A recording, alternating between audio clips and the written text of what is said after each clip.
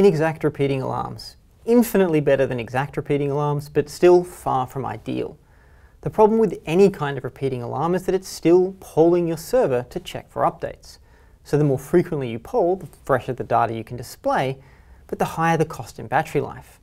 You can poll less frequently to conserve battery, but that just means your content will be stale for longer. You could let the user decide the update frequency themselves, but then you lose the magic. If only there was a better way. Is such a thing even possible? Yes, it is. Google Cloud Messaging lets your server notify your app directly when there's data ready to be downloaded, or it can even include the new data in the message payload itself.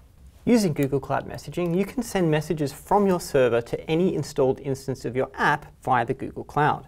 As a result, you can stop polling, which will immediately improve battery life and also improve the freshness of your app, and instead rely on your server notifying clients when there's data to sync. These messages can be simple tickles that trigger a sync adapter by notifying your app that there is new data ready to download, or you can include the new data within the message payload.